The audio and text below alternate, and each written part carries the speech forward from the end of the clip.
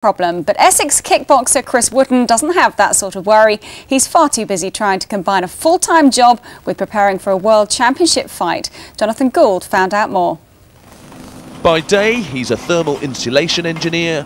By night, he's a European kickboxing champion. Chris Wootton is presently the WKA European Superlight Heavyweight Champion, but still spends 9 hours a day lagging pipes to finance his dreams of a World Championship. It's really tough.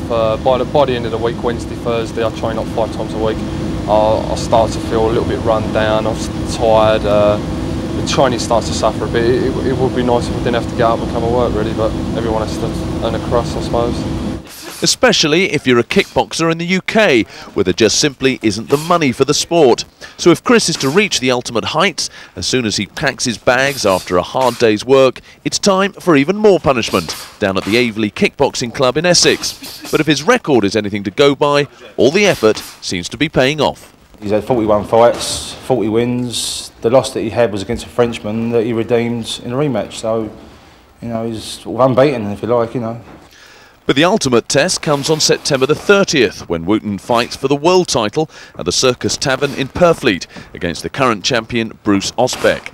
The German's been champion for 5 years and is a full-time pro. Definitely going in as the underdog, but you know, like Buster Douglas done to Tyson, it can all go wrong very quickly, so hopefully it will. And if it does, as world champion, he might even be able to give up the day job. This is Jonathan Gould for London Tonight. That's it.